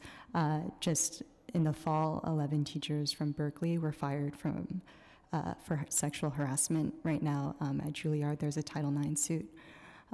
So I think that there just needs to be mandatory sexual assault training at all of these institutions, particularly because I think after the military, it's the most, there's the biggest gender gap. And for some schools, actually, it's the #1 institutions for gender gaps.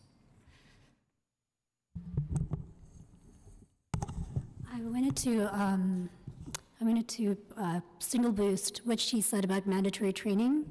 So when we worked on the CUNY policy, I actually started working on the policy because I wanted mandatory training. So as a women's rights activist, I kept coming across my fellow students who just had horrific stories, and I didn't want to just help them after the fact. I wanted to prevent it. And mandatory training is key, because if you tell an agency that they need to do training but not spell it out, they will do the least amount of work possible just so they can check off the box. So mandatory, what we found through our research, and in my written testimony, I included information from the New York Times where they looked at research across the country. It has to be in-person mandatory prevention training. It cannot be online. And it has to be a certain amount of hours. It has to be a certain number of times. And I think really spelling that out for different organizations. And maybe this liaison for the Department of Cultural Affairs can check up and make sure that this training is being done. So I wanted to, we talked a lot, both Brenda, Chloe, and myself, about that number of that we have in our study of 81% of women reporting harassment, which I think is low. And we talked about part of the reason we think that's low is because there are probably cases where women don't believe that what happened merits that or is in fact harassment. But I think there is still a lot of work to be done there in terms of letting everyone know what is and what is not appropriate. And I recall a very recent situation where we went into a classroom of a technical school where everyone was sort of building things, and there were young men and young women in the classroom, and a very powerful male figure greeted everyone with me, and then somehow noticed that some of the young women had nail polish, and then asked to see all of the girls' nails, which I thought was a really bizarre request, as all of them were sort of mechanically putting things together. We didn't ask to see the boys' nails if they had done their nails. And it was just one of those really, odd instances where all of the young women maybe didn't think anything of it and did show the nails. But I think it happens all the time, so I guess I wanted to ask all of you too about that piece of it, which is what constitutes harassment, how each of us experience that, sometimes in different ways, and but it's always wrong, and we know what it is when we experience it. But we have to also talk about what it is and what it means and what it feels like, and that's a culture shift thing as well.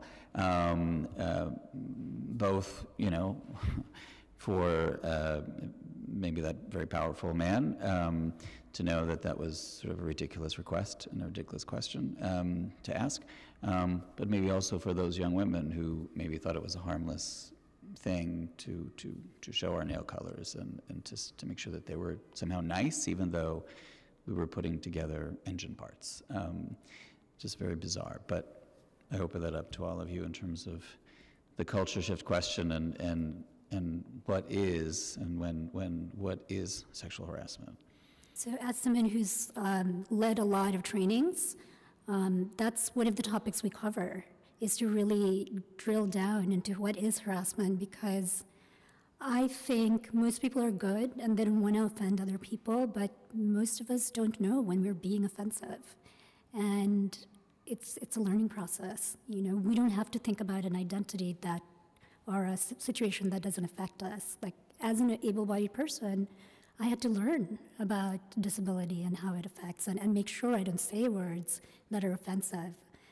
So I think there's a big education piece, and I'm so glad you pointed out about the women who didn't recognize. So research shows that about 40% of women, who are sexual assault survivors, when they're asked if they've ever been raped, they will say no, because there are two sides to it. One of it is there's such stigma with being a survivor that they would rather tell themselves it's something else.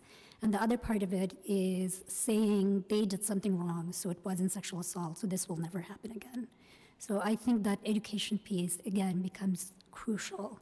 When we get hired, most of us have employee books, or even if it's a smaller community, there's some kind of orientation process.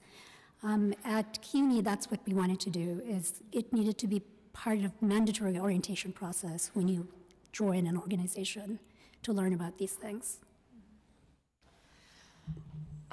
Yeah, I wanted to touch on that. I think the education piece, as you have very eloquently stated, is so crucial, but I think that it is much more expansive than we traditionally think of anti-harassment training as being. Part of that is we as a culture are working off of a model of consent that says that everything is okay until someone says no, rather than it is only okay for you to utilize my body and my emotions in a manner that I actively and affirmatively consent to and say yes. That is a cultural shift that also needs to happen and is really crucial to be part of this harassment training, so that we don't get these responses by powerful people of saying, well, she didn't say no to me, so how could I possibly have known? So that was part one. Part two, I have lost my train of thought. The model of training as well, that once again, we're talking about a culture and a population of employment that is very strange. It is a gig economy. It is, for many of our member theaters, actors or artists aren't employees, they're independent contractors, they're volunteers who are getting travel stipends as compensation. And within those, how do you put together a training program for people for whom they spend 8 weeks at one job and 8 weeks at another, and how do you put any kind of structure across all of them? And I think that this is a space for some of art service organizations like Art New York, as well as city government and other funders and organizations that work with individual employers to help to bridge some of those gaps, to make some work standardized, and to make there a baseline of what we expect behavior within the arts to be. Just super quickly in terms of culture shift, I want to lift up the idea of pay equity, in particular with reference to artists and administrators who are working in small cultural organizations, often, as my colleague mentioned, being paid either as independent contractors or as itinerant workers, but that, so many women, I think, are involved in what we affectionately refer to as the nonprofit industrial complex. Their labor is considered to be feminized labor. We're all sort of thought of as volunteers and non-professionals, and that misogyny infects the entire field. And something that I personally have experienced, and that I know that other colleagues of mine have experienced as well. So, our current Fight for 15, the way that the minimum wage laws are changing how our small organizations in particular can interact with their even seasonal part-time employees is bringing around a huge amount of heat. But I would just want to lift up like women and femme-of-center people and especially women of color who are consistently underpaid and paid less than white colleagues and male colleagues. I agree that mandatory anti-harassment training is really critical and something that probably should be required for anyone receiving funds from the city. Also, we learned in our workshops that harassment is never about your intentions, and I think a lot of people feel their intentions are innocent or even well-intentioned, but it's about how the person receives or perceives what you say or do. So there is a responsibility to speak up. That doesn't make me comfortable, or and that does get into the gray area. It's sexual assault, unwanted touching, that's all clear, but there are many things that aren't clear. So there's a lot to work out, and that's where the workshops are important. And we're going to have one tomorrow. Anyone else? I think the workshop, I also think it's essential. I completely agree with that. There are some things that are specific to dance, and I think that poses a problem in the arts because there are some things that are specific to each art form. Dance, there's tremendous body shaming that goes on, and it just starts in ballet school when children are very small. And there's also a lot of hands-on touching dancers when they're being corrected, and I have completely changed that, and when I am in a position where I can do this, I say to others, I always ask a student first, is it all right for me to touch you? I'm just single-handedly pushing that myself at this point, but it's an idea. I think that dance teachers should also get this training about, because body shaming crosses a sexual line, actually, and it does a lot of damage. So perhaps defining in each art form what is and isn't sexual harassment might be something that we need to do. There are some things that are universal, but there are some things that are not. And dancers are very, very young. It's like gymnastics. It's like the gymnasts, you know. So something we're talking about at Dance NYC for sure. But all of this is very helpful. And workshops, I think if there's a way to come up with some kind of universal workshop that can begin to be done or handed out to organizations, large or small, and you have to do this for your organization, would be fantastic. And I'm happy we're having the conversation. Thank you. Sorry, one more point. When we're talking about the definition of harassment, which you had asked about earlier, I did want to make sure to bring into the room as well that some definitions of harassment, especially in some legalities, is defined as attraction, and that is incredibly reductive. I myself have experienced sexual harassment from people who are not attracted to me, who identify as gay men. So that is also something that we need to start testing, that definition of what harassment is, as well as recognizing that while this committee might be specifically focused on sexual harassment, the overlap between non-sexually based abuse, harassment, and bullying within the artistic space and those power dynamics are very closely linked with the sexual harassment that we've really seen the proliferation of recently. I couldn't agree more. The work that I do, I come across more people experiencing bullying that doesn't necessarily have a sexual tone to it. And Americans, I think 70% of Americans have reported being bullied at work. That's mind-blowing. And some of that is sexual harassment, but there's just, I mean, sexual harassment is about power structures, and so is bullying. So the dynamics are very, very similar. I also wanted to just piggyback off what you said. This is why in my testimony I talked about bringing together artists with women's rights activists, because I think each art form will look slightly different on what the sexual harassment training looks like. And by bringing somebody who is an expert in dance with somebody who's an expert in this type of training, I think we can come up with really amazing individualized programs. So I want to thank you. I meant to thank Commissioner Finkelpearl for sticking around, but he just had to leave. But he did stay and listen to virtually all of the testimony, and I appreciate the Commissioner doing that. So I think this was a really, really important discussion to have at the City Council and for our committee.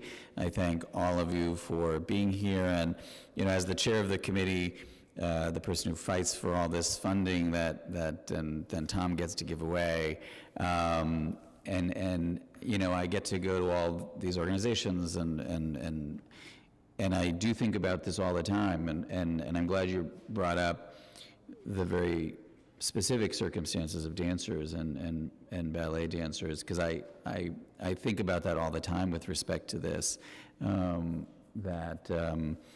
there are different norms, there are different practices, and different vulnerabilities, and I sort of wanted to get at that a little bit here, which I think has happened. So I also think some really good ideas were brought forward by all of you, and we'll definitely continue the discussion with the Commissioner and the Department of Cultural Affairs, but I want to thank all of you for being here and being a part of this really important discussion and for sharing your experiences and potential solutions. So with that, thank you very, very much, all of you. And that concludes this hearing of the Committee on Cultural Affairs, Libraries, and International Intergroup Relations. Thank you. Thank you. Thank you.